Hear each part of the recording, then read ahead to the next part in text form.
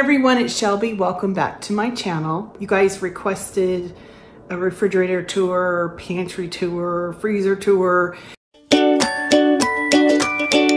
We have two sets of refrigerator drawers in the kitchen, one on each side of the center island. And on this side of the kitchen, I filmed at the beginning of the week when I went grocery shopping, how I store components for dinners each night of the week. And it has made such a big difference in just taking out the bin and getting dinner on the table and just forgetting about it.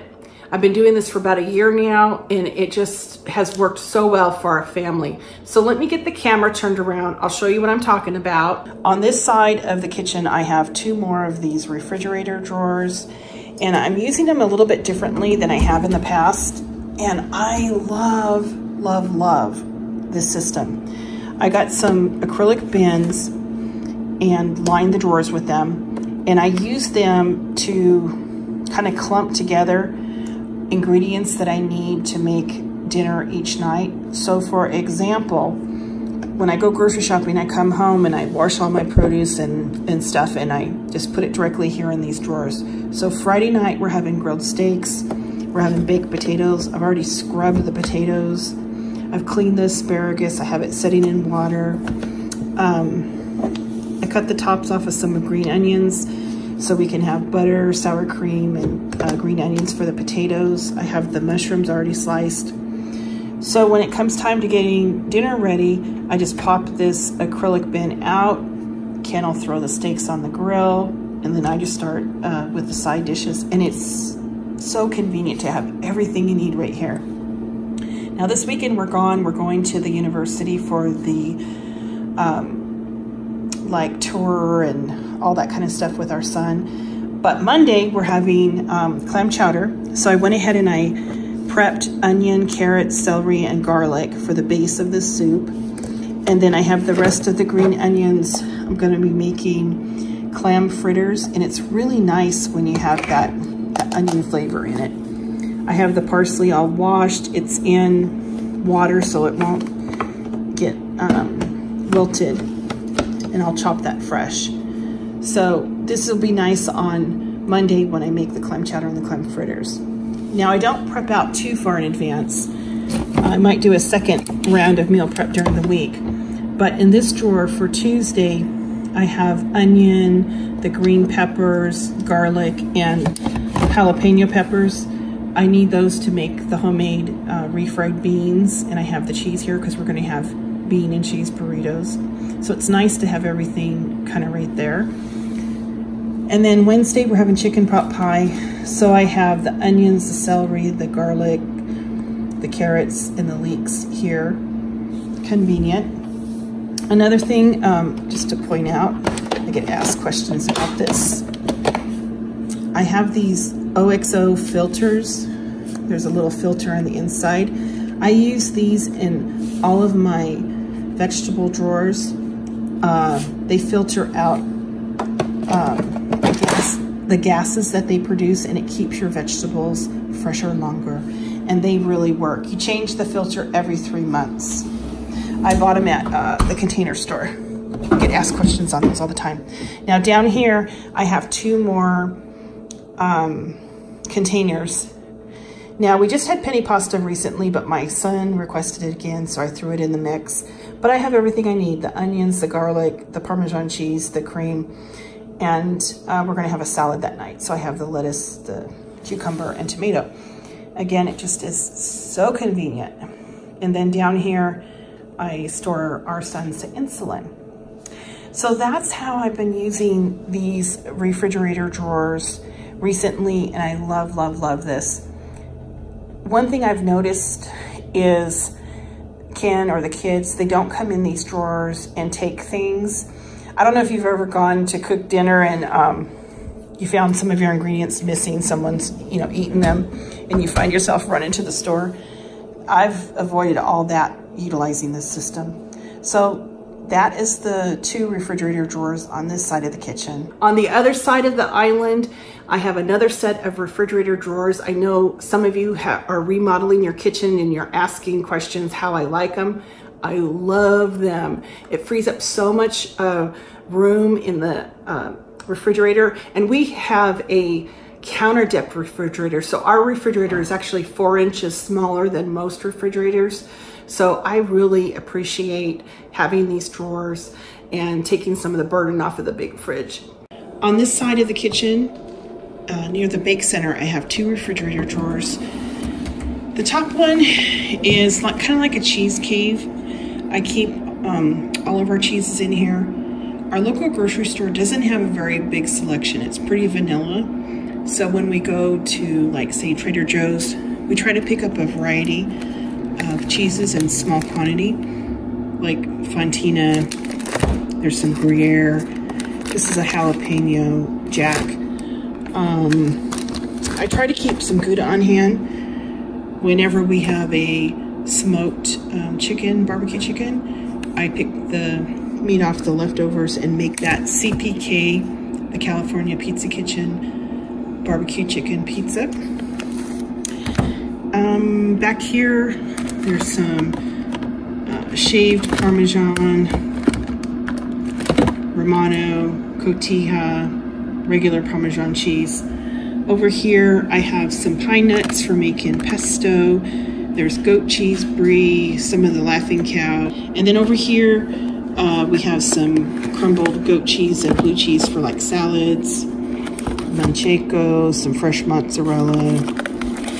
There's goat cheese, blue cheese, and a little bit of Parmesan cheese. So that's the cheese cave. I've gotten away from waxing cheeses to age them. I'd like to get back into that. I had purchased a big block of cheese wax from New England Cheese Making Factory. And it's kind of a nice thing because you can buy a very mild cheese and you can wax it and then put it in your little cheese drawer here and age it. And this drawer here, I really love this drawer. I use it a lot in the fall and winter when I do a lot of baking. My mixer is located right behind this drawer, opposite, and the bake center's here. We have eggs and butter and cream cheese, sour cream, a little bit of heavy cream. I keep my yeast in that container. There's some whipping cream, a little bit of crab, and normally I have buttermilk here for baking and whatnot. But the last 2 times I went to our grocery store, they were completely sold out. So hopefully they'll have it this week. But it's nice to have this stuff when you're doing the holiday baking. It's a great location. Now I'm going to show you our refrigerator, what it looks like a week after going grocery shopping. I'm doing this because a couple of reasons. It's usually the day that I just kind of wipe it down, and the bins that are in there really prevents big messes. You know, you might get a little spill and you can just take the bins out and clean them. I really like that, and that works out really good. The second thing is when I wipe out the refrigerator the day before I go grocery shopping for the next week, I take inventory of what I have and I meal plan from that.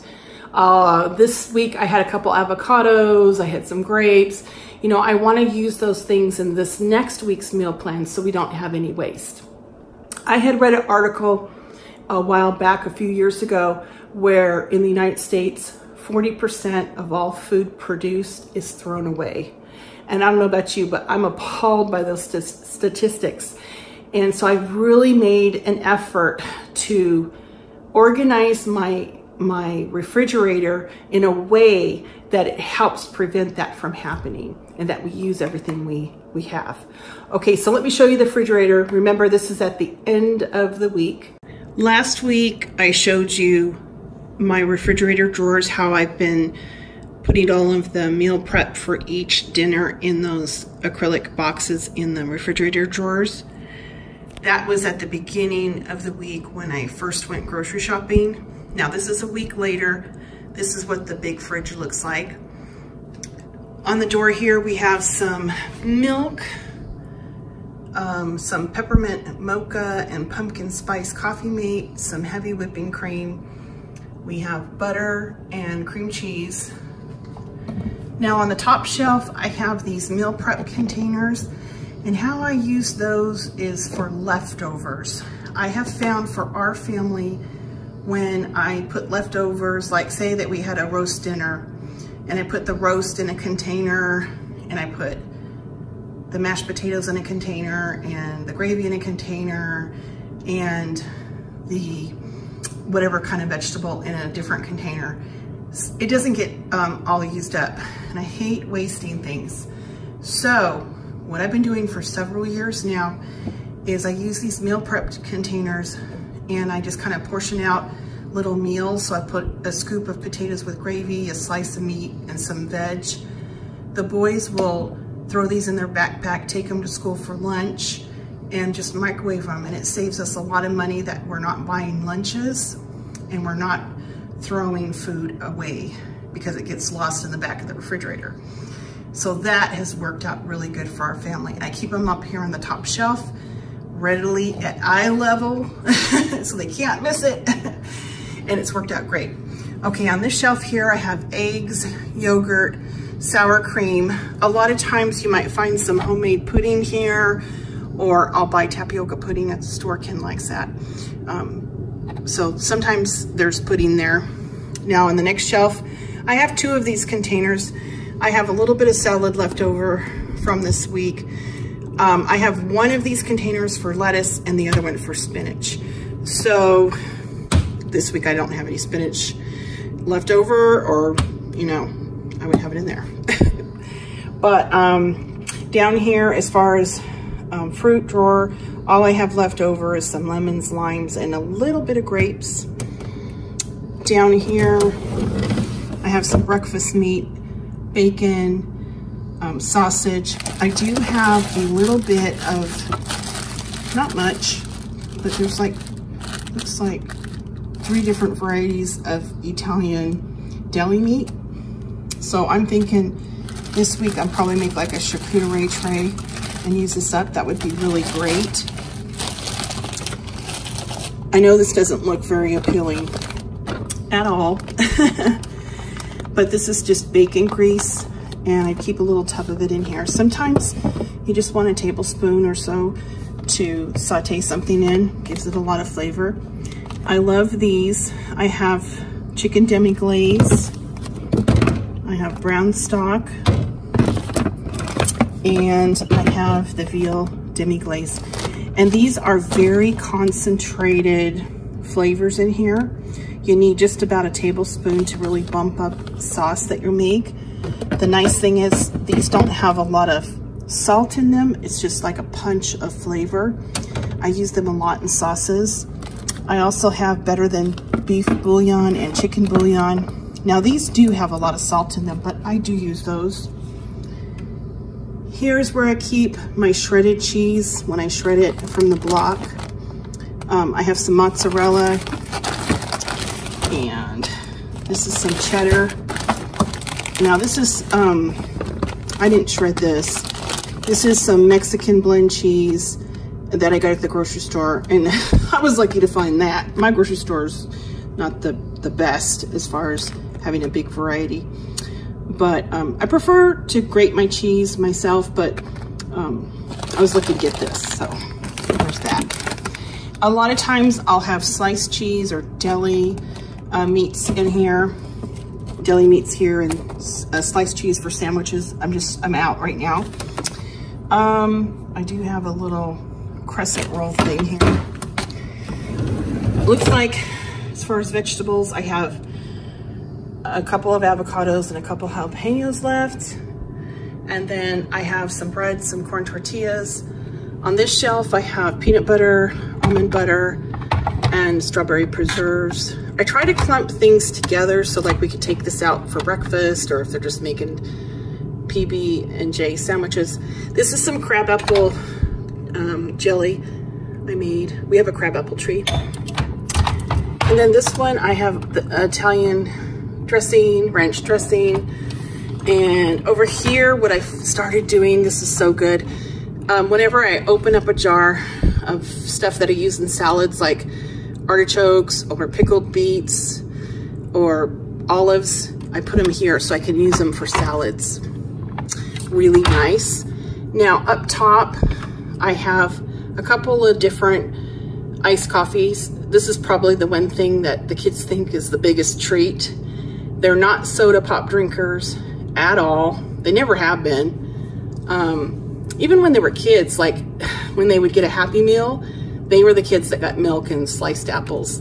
They drank tea and coffee, lots of water, and iced coffee is just a real treat for them. Let's see, up here I have a little protein snacks. This could change. Sometimes you'll find string cheese up here. Usually you'll find hard-boiled eggs. Just something quick. If the kids just want to come have a quick little snack, I usually try to keep something like that up there. Then on this door, I have steak sauce. I have Heinz 57, A1, and Lee and Perrins. And then this juice container, Ken had bought some orange juice a while back at the store, and this container fits so good that I recycle it every time I make orange juice from the frozen can. I just reconstitute it and I fill the sucker up, and it's nice. It has a spout that pours and it doesn't drip. So yeah, that was a good find. Okay, let's see. A little bit of apple cider. And then on this shelf, it's just condiments again. Sun-dried tomatoes, capers, preserved lemons. I see horseradish, Dijon mustard, this Morello cherry. A lot of this is for making sauces. And then up here, it's just usual condiments, mayo, mustard, dill, relish, ketchup. And behind there, I see a little tube of tomato paste. So that is our fridge, what it looks like at the end of the week. And I've had this organizational system in place since I started using the refrigerator drawers to put the meal prep for dinners, and it's worked out so good. Anyway, I wish it was more exciting.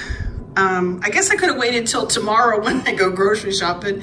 You know, it would have been a little bit, I don't know what would be in there, a little extra something, I don't know. But this is reality. This is what I got in here, and it works really good.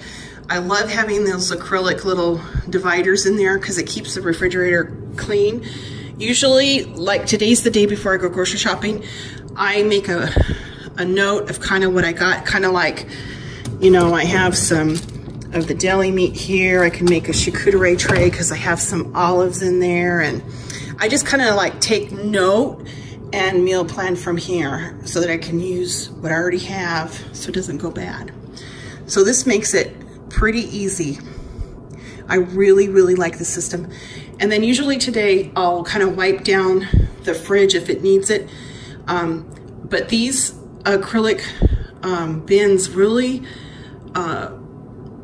limit that. I mean, sometimes stuff will spill and I'll just clean one of the acrylic things and stuff like that. And then probably once a month, I take everything out and I give it a good scrub. But I just kind of wipe it down every week. I don't know what you guys do, but that's what I do. This is the fridge. And, oh, you know what? This refrigerator is 24 inches deep. It's a counter depth refrigerator. So I'm just thinking ahead that somebody's gonna want me to link these acrylic bins. These are 10-inch in depth. They're made for the 24-inch depth refrigerators. Normal refrigerators are another 4 inches. So if you have one of the regular refrigerators, you would want 13.75 inch bins.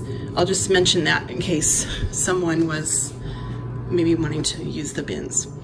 All right, there's the fridge.